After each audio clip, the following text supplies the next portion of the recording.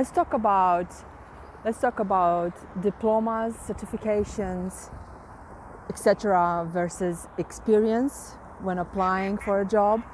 What's more important for the hiring decision makers? Is it, how many certificates and diplomas you have, or is it how much relevant experience, transferable skills and knowledge you can bring into the role? So this is my take on it. This is my experience, this is my advice based on my experience so far, but obviously everyone's circumstances are different. So, make your own informed decision, your own informed assessment. So my opinion is, when you first start out, when you looking to get your first role, I think a university degree or bachelor degree, it's a good point to start. But even if that's not available to you, I would say a short-term certification, whatever that may be, business analysis, project management, whatever certification you would think you'd be interested in, that will help you get into the roles you're looking to get into in your career. I think that's the best route and the quickest and easiest route to successful career in your field. Now, I know people in financial services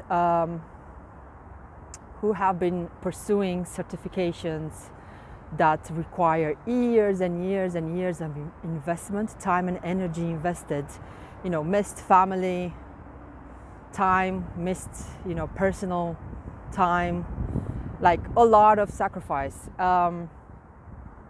So I mean, a few things that come to mind here as examples are ACCA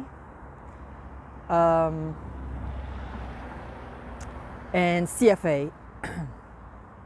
So ACCA is for accounting, and CFA is for financial analysis, and there are others. So I haven't pursued the ACCA certification.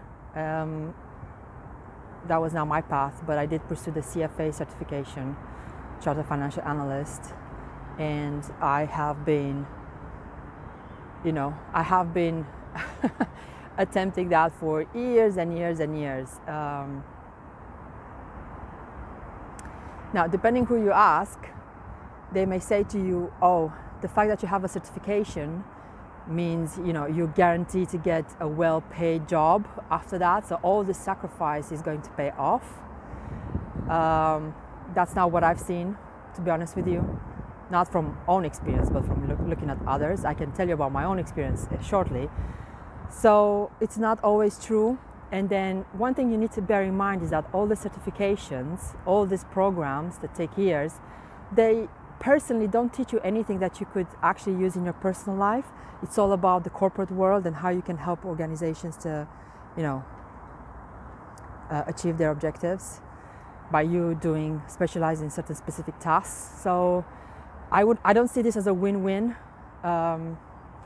My advice is always pursuing designations, certifications that can give you a personal benefit in your own life as well. Something that it's like a life skill. You could use as a life skill. So for example, if you pursue something as a business analyst, project manager role, you're bound to learn things you could apply in your own life, in your own projects, some structure, some discipline, some methods, and you can always apply this to multiple areas, multiple fields in business. So basically what I'm saying is, if you have the choice, and if you see value in it, my advice is to always pursue certifications that you can first use in your own personal life, in your own personal projects, but also that you can leverage in other sectors, other fields that are not specifically used in one specific sector, right? Okay, so So if you're starting out, I would suggest, if you don't have a bachelor degree or a university degree, or you cannot afford to pay for that, I'd say don't worry, don't panic. Just find something that you're interested in, and find a topic, or find a topic you're interested in, and then just get a short-term course, like a specialist course. Do that, and then you'll have great chances to actually get employed, in my opinion. Now, when you have more experience, we're talking 5-7 years and more, your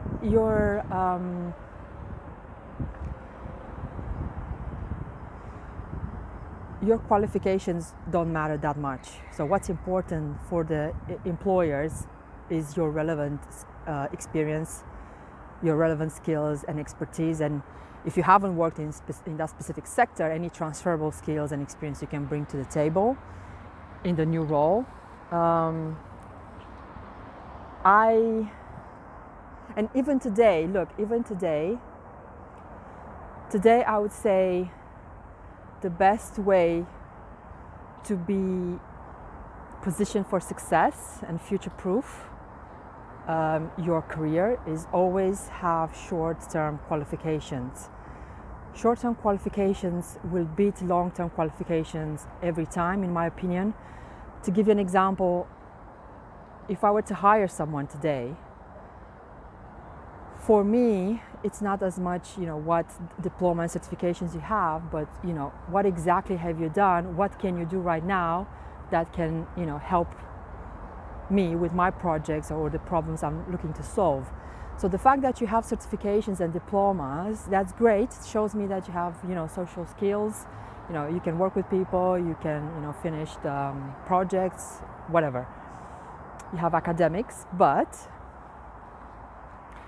if you show me that you actually, are a specialist in one field, that is going to give you the opportunity to earn more. That's my point on it.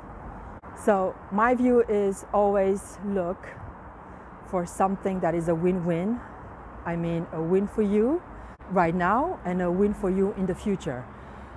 Spending money, investing money in certifications and diplomas to impress an employer is not going to be a practice that's going to be used going forward that much. I don't think so. And then, on top of that, think of this. People who spend so much time in education for diplomas and certifications, at the end of the day, what do they have to show for it? So I remember 10, 11 years ago when, I got started in London, I heard stories about, how 5, 10 years back, the starting point for a graduate, the starting salary for a graduate was £50,000. And then at that point in time, 11 years ago, it had, gradually dropped to where it was about £30,000 or so. I don't have the exact figure, it's just an example. So what's happening is so many people go into education, they invest all this money, all this time, everyone is doing a diploma, everyone is doing a university degree, but at the end of the day, it's too much competition, too much, nice looking certificates, but no real life experience. So if you can get, short-term certification, as much experience as you can, even if it's, voluntary experience for a short period of time, just showcasing your skills and abilities. But that's my best advice to you.